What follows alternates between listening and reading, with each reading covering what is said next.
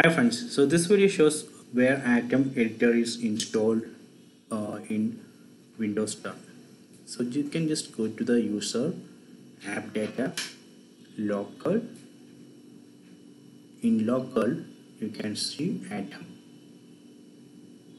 So there you can see bin directory, packages.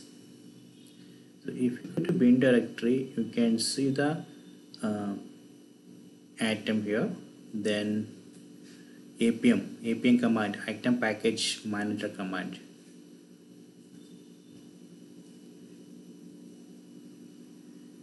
Then this is the location where it installed the core packages, I think.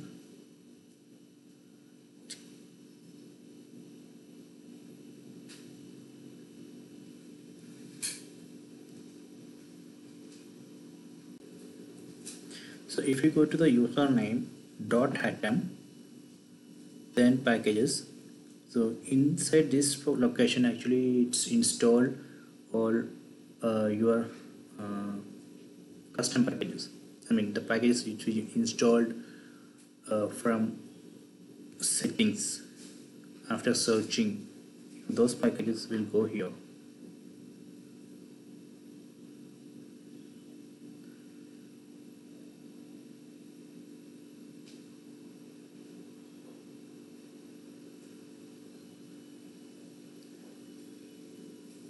So I hope you enjoyed this video. Please subscribe my channel. Please like and share the video.